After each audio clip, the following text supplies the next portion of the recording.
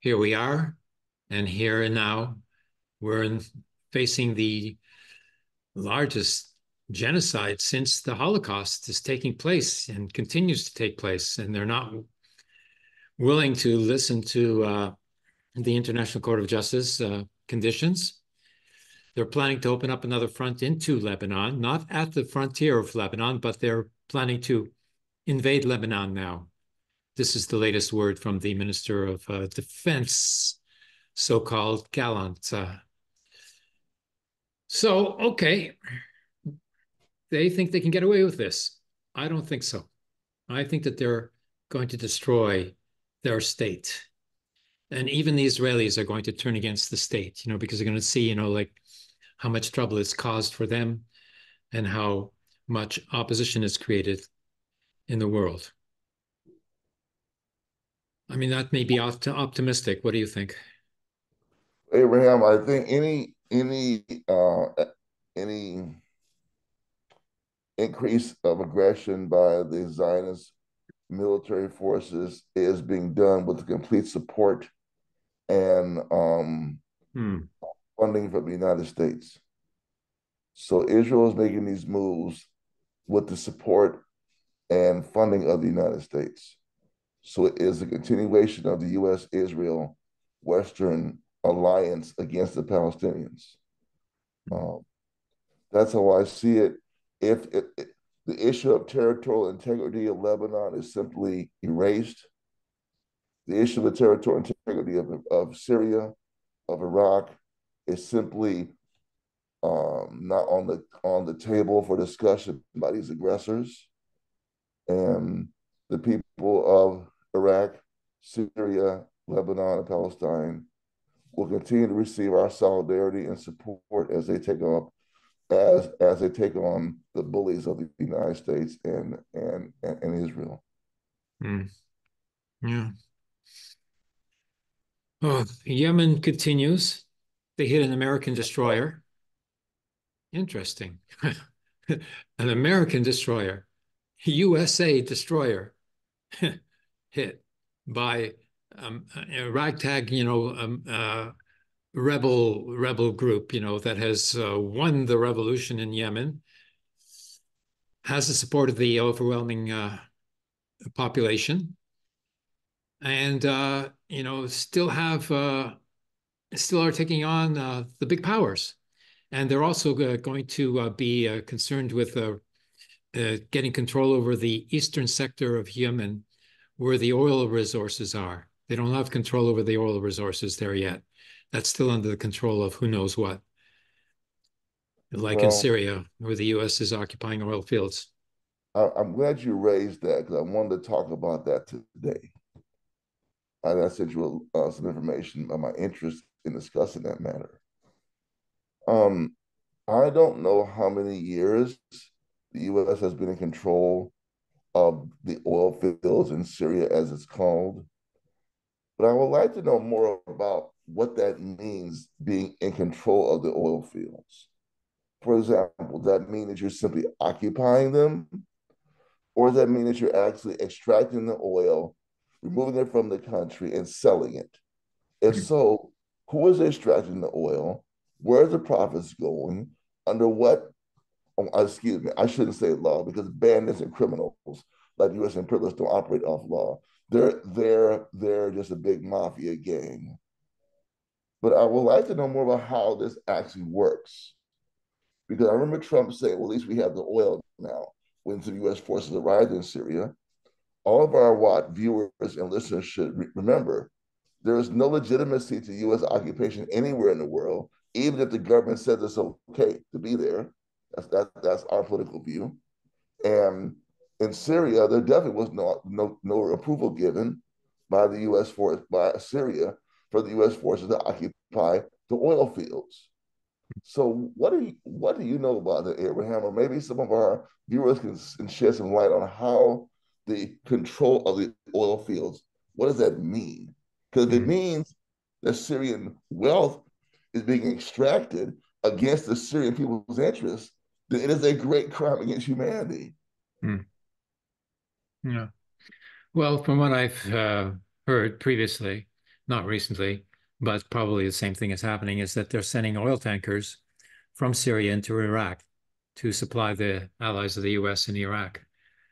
So, and also they send the oil to Iraq to be resold. Then the money comes back to finance their whole gambit there. So, So, and they're so also looting the reserves, $300 billion in Russian reserves to pay for the arms to the Ukraine as well. This is a real mafia, like you say, like, oh, so so they take the oil from the Syrian ground, the ground of Syria, from the oil tankers, etc., the oil fields. They put it on tankers.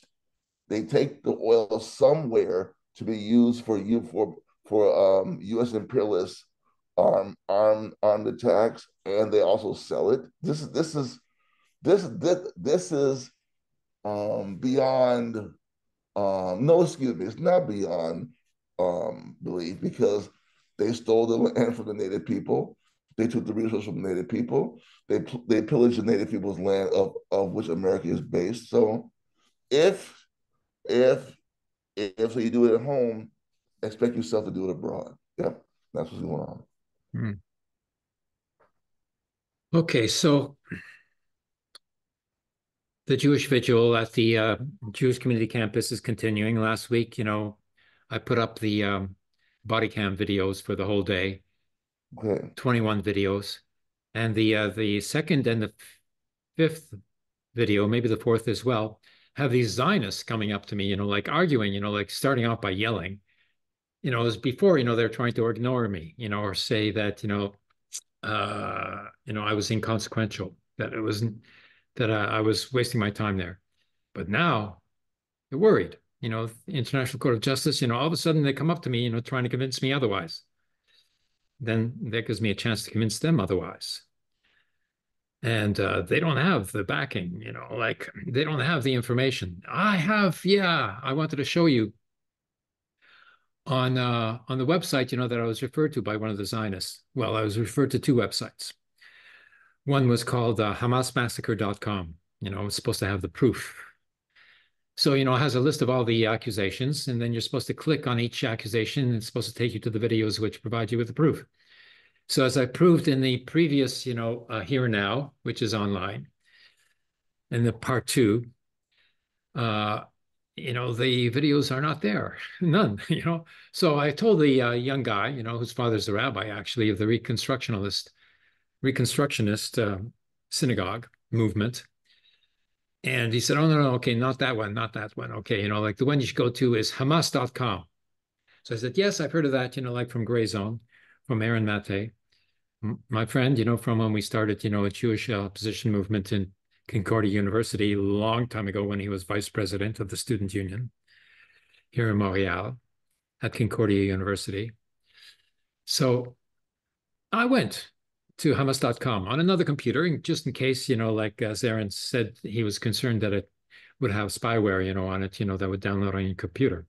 Okay, so I went to it on another computer, and they have all the accusations there again. And then they have some videos, but the videos don't show what the accusations say. So the most, they show, body cam videos, from the Hamas fighters, soldiers, who are doing what soldiers do.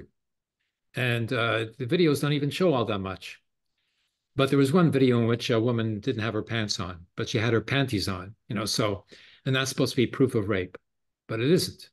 So this rape thing is a very important accusation, and they will continue with it, because there's a passage in the Torah at which the daughter of Jacob, Diana, and he had 12 sons, the 12 tribes of Jacob and all that. Okay, so she was raped by some guy in a village. So the brothers, they all went into the village, and eventually, carried out a massacre and destroyed everybody. And then when their father, Jacob, heard about this, he said, what are you doing? You can't do that. Now, the Zionists use that as an excuse, for the genocide in Gaza, saying that, like rape, qualifies as justification for genocide. But they don't mention that Jacob was against that. And, this is this is one sort of aspect of the manipulation of the Torah and the and Judaism, that the Zionists use. They pretend, to be Judaic, but they aren't.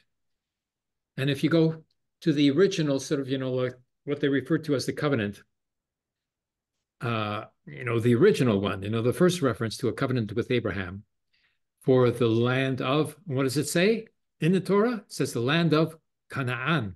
It doesn't say Israel. No, it says Canaan, in the land of Canaan, like Abraham and his descendants are welcome. They say, take possession of the land, and all that. But it doesn't mean, that it belongs to them, because in Judaism, the land, the earth, the universe belongs to God. Point, like that's it, that's all, like there's, no sort of, inherent, like uh, right of possession of land unless you're living on it. And the Palestinians, are. So, all that's falling apart. But, to get to the Jewish community to say that, you have to pass through so much censorship that the only way in which I could get to speak with Jewish people was to go out there on the street in front of the Jewish community campus and speak to them one by one. The only way to get through the censorship. So, and that's what I'm doing. And now I've put together a statement called an appeal, Palestinian and Jewish appeal to the Jewish people to stop, for ceasefire in Gaza. And this is, one strategic way in which, the genocide can be stopped if Jewish people, en masse, demand that it be stopped and demand that their Israeli relatives, get serious and stop being fascists. And if, that's told, by other Jewish people, especially the other members of the family, that has an effect. So that and force, the two strategic ways, to stop the genocide in Gaza, because the International Court of Justice means nothing to them. And now they're planning, to expand the war into Lebanon itself to go after who? Hezbollah. Who? The allies of the Palestinians. And what are they going to do to the Palestinians there? Huh, like they did last time, in Sabra Shatila refugee camps, there was a massacre of 3,000 Palestinians in 3 days, done by agents, of the Zionists called the Phalanges, a local crusader group, who are hanging around there still trying to take over the country. So that's the way it is. I hope Well comes on to this, recording, because he was just speaking to me before he So, had some visitors there, saying that he really uh, appreciated the Jewish vigil at the Jewish community campus here in Montreal. He thinks it's a very strong action. well, I would like to just throw a couple of things in the fire for some conversation. One is this supposed peace, not peace plan, but pause or retreat or whatever they're working on Mm, to supposedly stop the fighting soon.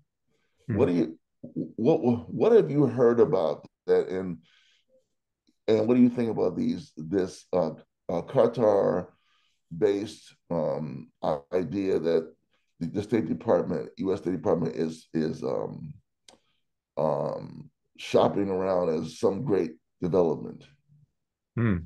thing? Well,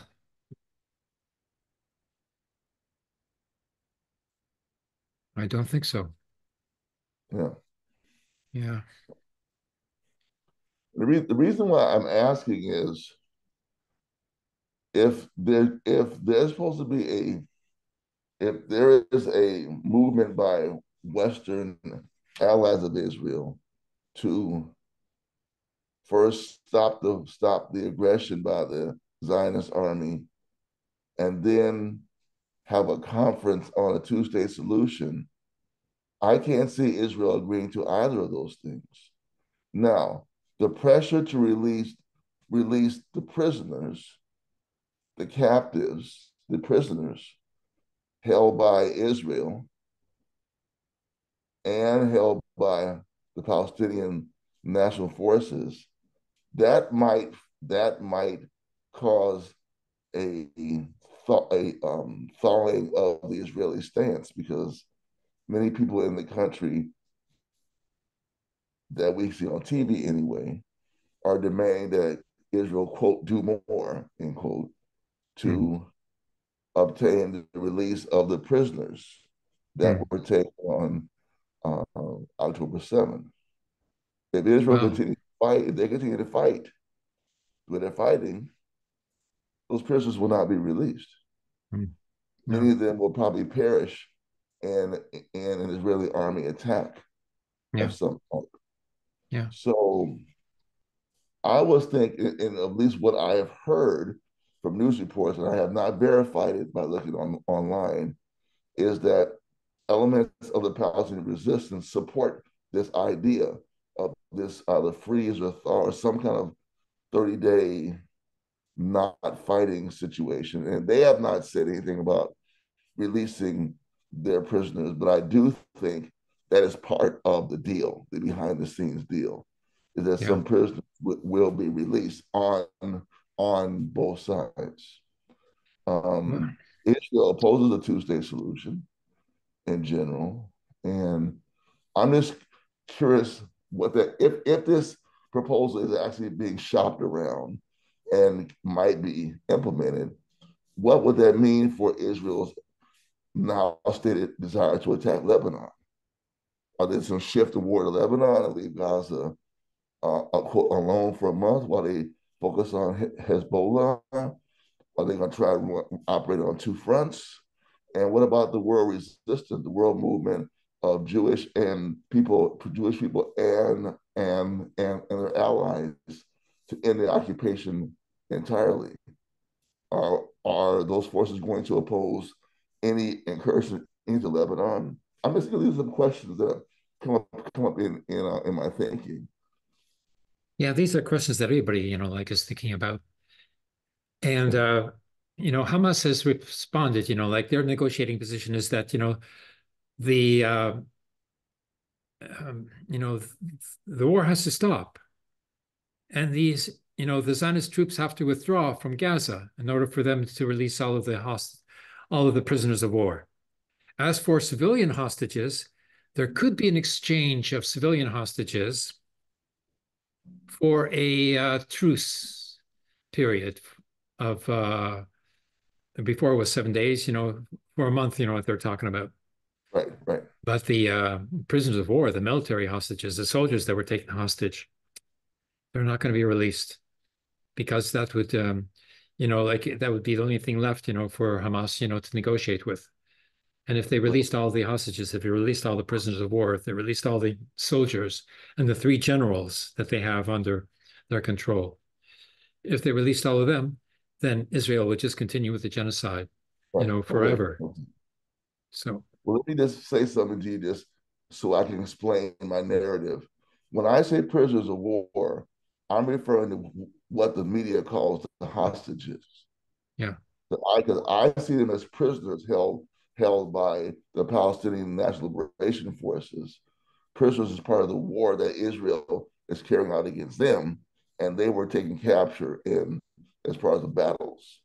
So I guess there are other prisoners of war or captives, but maybe I call them captives. Right. And I think what I understood was that the goal of the Palestine Liberation Forces is to obtain the freedom of those prisoners of war that Israel holds. yeah. And this is supposed to be some part of the discussions that are occurring. I don't know. Mm. Yeah, well, those prisoners of war, they're being held by Hamas. So far, they're lucky, because they weren't killed by Hamas. Hamas didn't, want to kill them. They only True. had to, like shoot, like soldiers that were shooting at them. And also, Right. settlers, squatters, in the towns around Gaza, if they were shooting at them, they were shot back at. Okay. Right. Right. So the ones that were captured, are lucky, are fortunate that they were captured, and not in, fighting against Hamas, and Right. so, uh, that's all that Hamas has right now is, these soldiers to hold on to. I got no, Now, no, no. Yeah, yeah, that's their sort of, like duty. And the international protests is another duty, and the internal Jewish revolt is my duty. And there's many Jewish organizations that are demonstrating, that are protesting, but not inside the Jewish community. That's the problem. because, sure, okay, they're doing, public, actions, in the public domain, educating the public in general, and that's helping a great deal. But they have to get inside the Jewish community and counter the propaganda that the Jewish community is being subjected to. They have to, the American Jewish Voice for Peace, they have to walk right into the, American Jewish Congress, the all-inclusive, Jewish organization. Oh, we have a call from Yemen. These are the Yemen comrade, that I wanted to bring into the recording today, but he couldn't get Zoom installed, or Zoom wasn't working, from Yemen. So something went wrong there, Hello?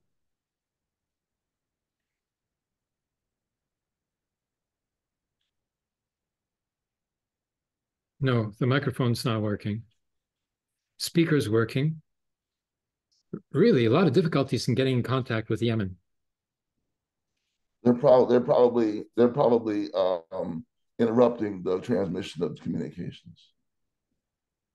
The imperialist media, the imperialist communication Ah, system, the armed forces. Yeah, camera's yeah, on yeah. That's probably on what's my occurring. mobile phone here. Hello, Mahava? Hello, hello?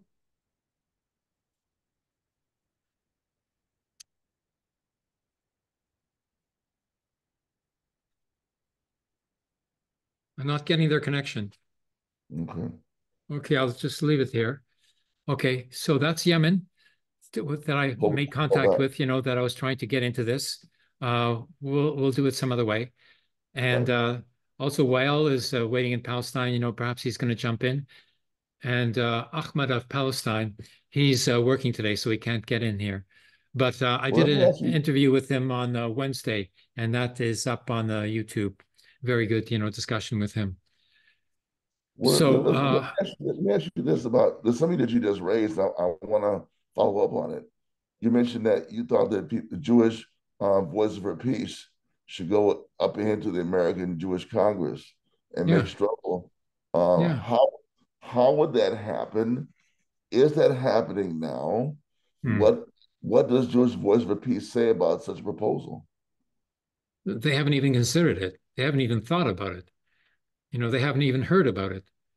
Like here in Canada, I went to the Canadian Jewish Congress with three other members of the Alliance of Concerned Jewish Canadians way back in 2008.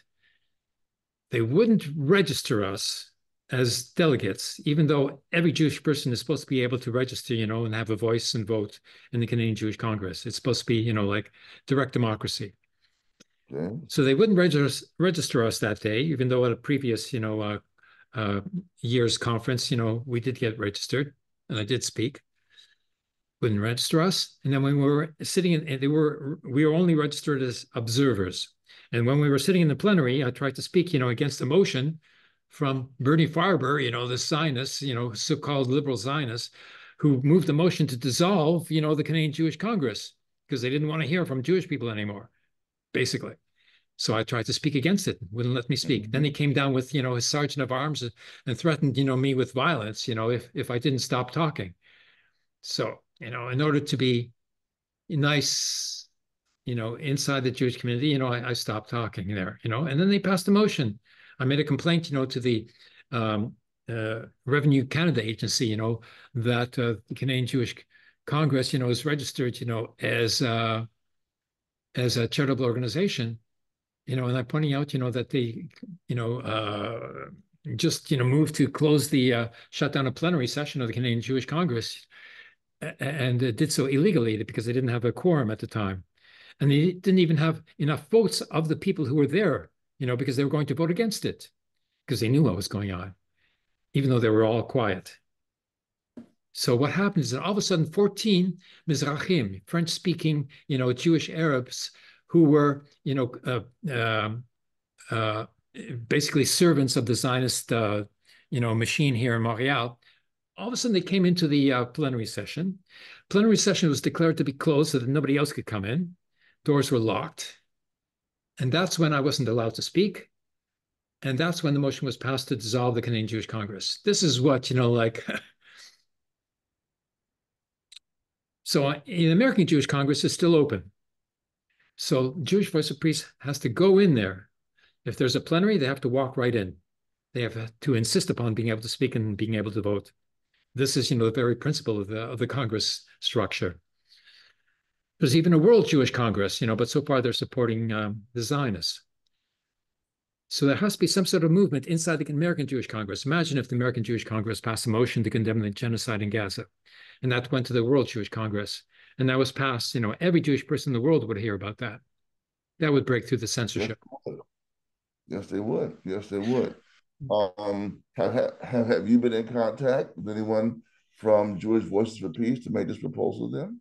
Yes, our comrades in Phoenix, Arizona, are going to do an intervention in the Jewish Voice for Peace. They're going to join Jewish Voice for Peace, and they're going to be able to, from that position, they're going to be able to propose that the JVP, do some intervention inside the Jewish community, and speak to the Jewish community and not just to the general public, because that's not Right. enough. Right. Yeah. Yeah. And I recall that has been one of your principal vectors for intervention in all of our discussions, Abraham. That you've insisted that there must be much more work, targeted work inside the Jewish community internationally and everyone inside their respective nations, because this is the community that the Zionist state claims to speak for, and Mm. also that it draws support from, or it claims to draw support from. Mm. Yeah. Right. It's like Yeah. the KKK claiming to speak on behalf of the United States of America. Mm. And that worked for a while, but We're for a while. A little, it's not something no. that can last, because there's many ways in order to get around that, and there's many ways to get around the Zionists as well. And at the Jewish Vigil, the Jewish Bund Vigil at the Jewish Community Campus here in Montreal, we have gotten around it. Zionists are not that powerful. They only sort of, guilt trip people into supporting them because they insist upon, non-Jewish people supporting Jewish people. Okay, fine, but they claim, to be the Jewish people, and that they are the ones, to be supported. It's not true. It's not true at all. They're only a faction, a minority in a faction within the Jewish people that live in Israel. And even there, it's only about 50-50 that are supporting, Zionist ideology per se. All the rest, don't consider themselves to be Zionists anymore. Just Israelis, and just they were born there, so they have no other choice, but to live there.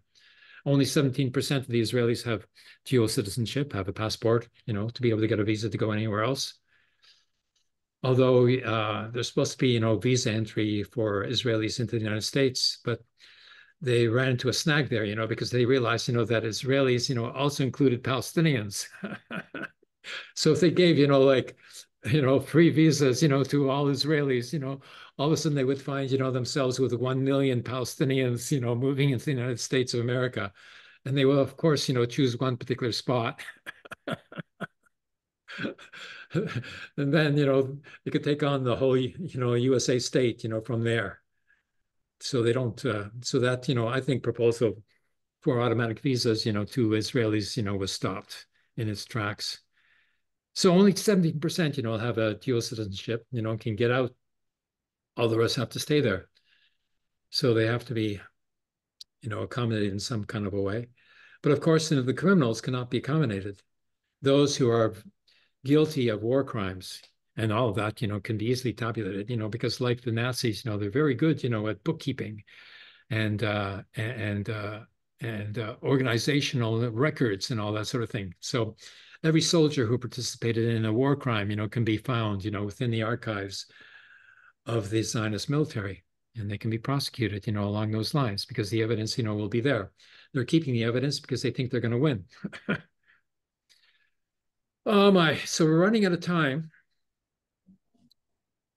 and we don't have we don't have Ahmad, and we don't have Yemen this time. Okay, but I'll try to set it up for next week. That would be fascinating if we could have a conference like that, international, break through the censorship, not only against Zionism, but Um, against, USA censorship, to Yemen. yes.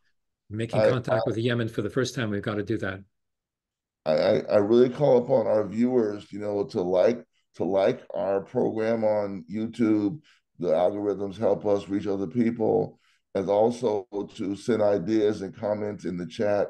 Let us know what you're thinking, some suggestions. If any way we can work together, Abraham, this week to make this international conference next week happen on this show, that would be a great thing to do, because we Yeah, would allow able to hear voices from other parts of the world who can inform you and I and our viewers about what is really happening on the ground.